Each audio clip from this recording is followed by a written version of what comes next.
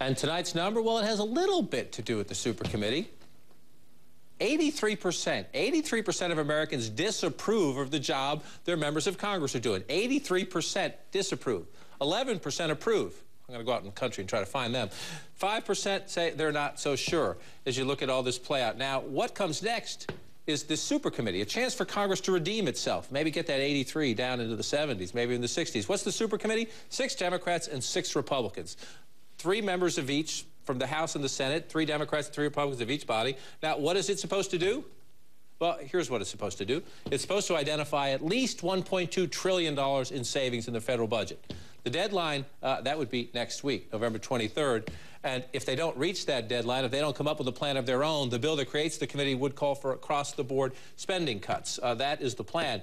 Can they get it done? Do you think they'll get it done? 70% in the new Politico GW University Battleground poll say no. 70%, 69% of Americans say no, they won't get it done. Well, here to offer some advice to the super committee, 2 key members of Congress who say don't be timid, go bold. Republican Saxby Chambliss of Georgia, North Carolina Democratic Congressman Heath Schuler.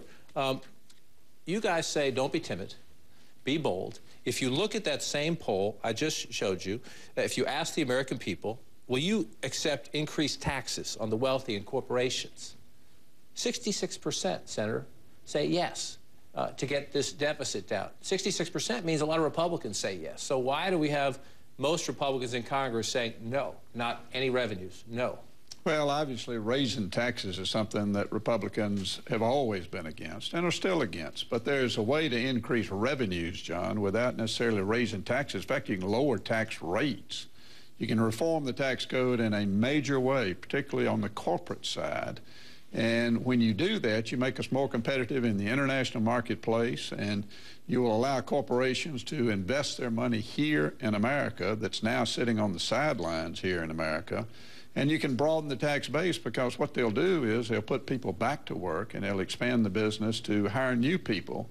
When you broaden that tax base, then you increase tax revenues coming into Washington. That's the key to the jobs issue, and it's also the key to getting to a major number like $4 trillion to apply against the deficit. So you've got a Republican of Georgia, a moderate to conservative Democrat, nodding your head, nodding your head. If you guys can agree on this, is this a great charade going on? If you listen publicly, the super committee is pretty far apart, and they're having your typical Washington daycare center partisan squabble.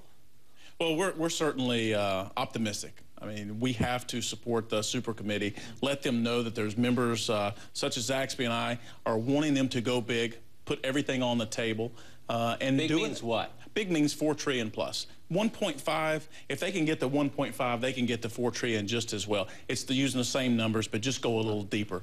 And the way that they can do that is actually compromise, work together.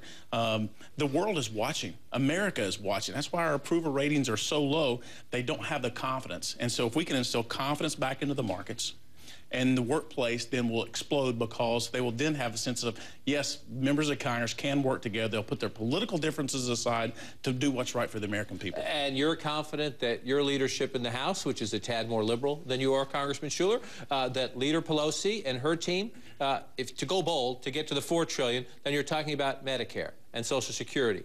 They're willing to do that? Everything has to be on the table. You know, even Pelosi has said, you know, go big, go bold. She realized, she's looked at those numbers like a lot of the other members have, and realized you cannot make a huge difference without looking at Medicare, Social Security, and Medicaid. It's not that you are cutting them, it's you reform them just the way we're going to do the taxes. We can reform tax reform in the same way in order to keep them and hold on to the entitlement programs, we have to fix them. Do you share his confidence? If you look at the clock, you know where we're going in the campaign environment. His party, most of your party, wants the Medicare issue.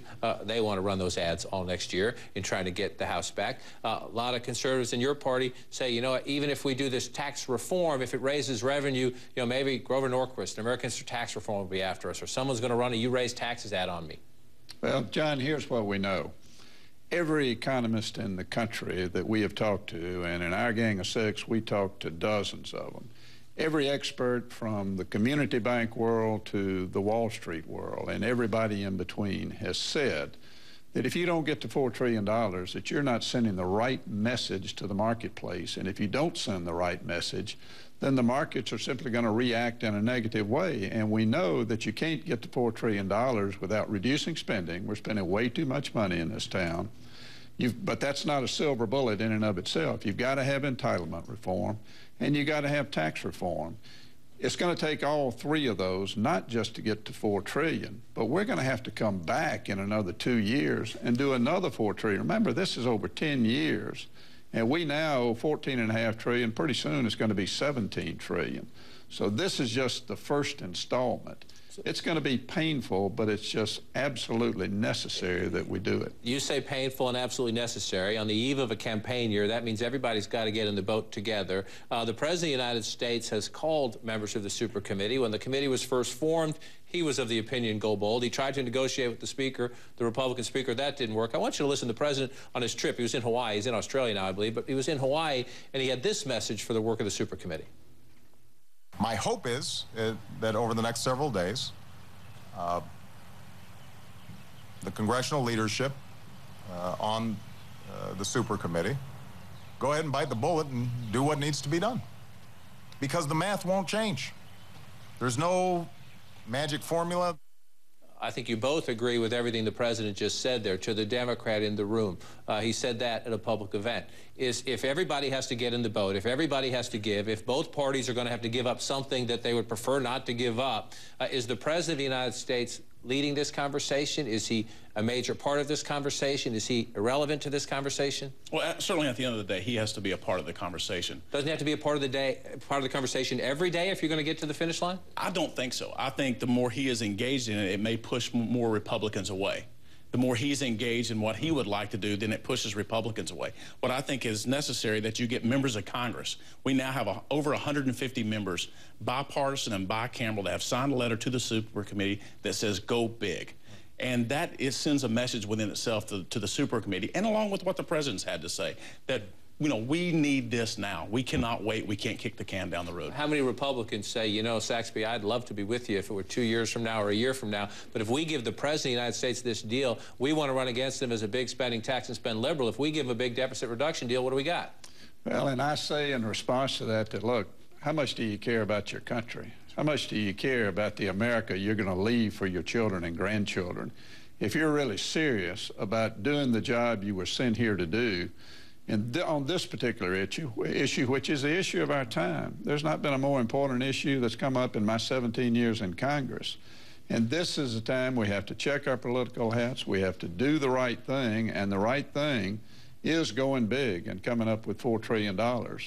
It's going to be painful, and people are going to have to really stand up and be willing to go back home and look folks in the eye and say, you know, I could either got myself reelected by voting no, or I could have stepped out and I could do the right thing so that your children and your grandchildren will inherit the same great America that we inherited. We're at that point in time. It is a big deal, and we're going to track it for the last week. I want to close with a question for the former college football star and NFL quarterback in the room. When you watch what's happening at Penn State, and you hear the allegations of what went on there, and you hear a defense lawyer say, oh, you know, this stuff happens in showers in football programs all the time. What goes through your mind? Well, it certainly never happened at the University of Tennessee.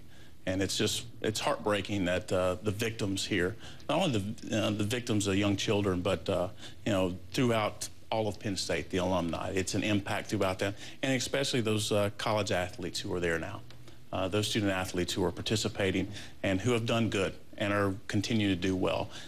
That's who your heart goes out to. Everyone's a victim across college football. Congressman Schuler, Senator Saxby Chambliss, good luck in the week ahead. Thank you, John. There are a lot of skeptics in town. You saw that poll number on the way. A lot of people out there in the real world don't think you're going to get it done. 11%. If you find 11%, give me my phone number, will you? Next, a refresher course about